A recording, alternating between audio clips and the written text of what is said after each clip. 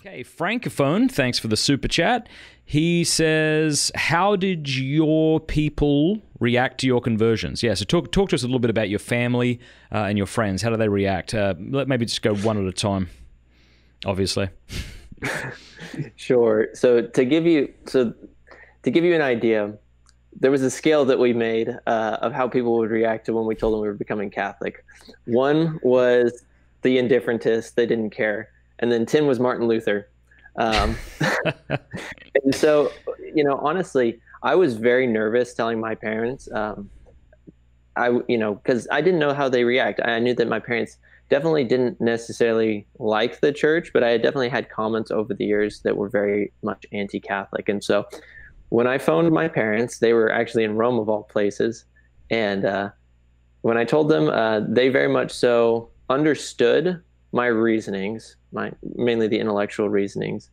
They weren't necessarily thrilled or happy, but they chose to. They basically said, at the end of the day, as long as you're serving Christ, that's good for us. And since then, it's been very good because they've definitely warmed up to me, trying to present my faith to them, even to the point of coming to Mass with me, which has been a huge blessing. And so overall, I've been very, very blessed and graced to have a great reaction. Sean or Jack, you want to respond? Yeah. Whenever my parents found out, they were not they were probably the same boat as Nick. They were worried that I had jumped the gun. It was like a very quick thing. They presented with me a bunch of straw men, but as we begin to build up dialogue and stuff, they've realized it's more there's more grounds to my conversion than just all my friends were doing it. And they also are not the most thrilled, but the same boat as Nick. They're like, as long as they're serving God. Jack? Sure. Between my family, there were two polar opposite reactions. So my mother and my sister could not have been more excited for me just to be happy about something. So they were infinitely supportive of me, my mother and my sister. They always have seemed to have my back in any situation. It doesn't really seem what the context is. In total opposition to that, my dad could not accept it. This was something that what he saw as a fundamental separation from us that inhibited us to have a relationship. And so I think he still struggles with seeing it to that direction. It's hard. I very much so see two people in my dad.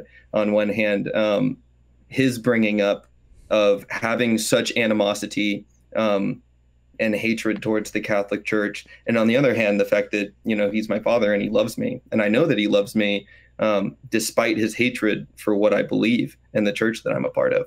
So when I called him, he was very, very upset that I had made the decision to become Catholic. I think it was out of the blue for him, despite us having constant debates about it. It was something that came up every single time we talked on the phone. The fact that I was, reading about Catholicism and the history of Catholicism, and that was problematic. That was problematic for him.